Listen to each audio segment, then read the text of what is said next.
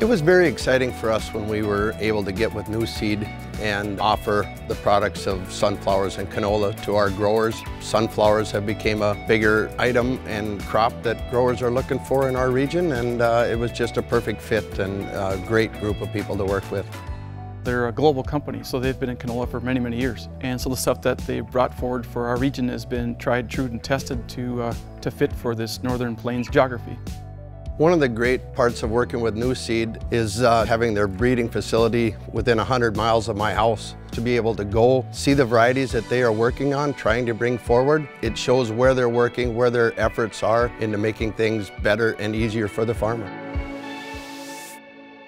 One of the biggest struggles that I do find with sunflowers is that it's a snow crop, and with Nuseed we can offer early varieties of sunflowers to where that is no longer a potential disaster for them. We like the 161 sunflower just because it's a shorter early maturity.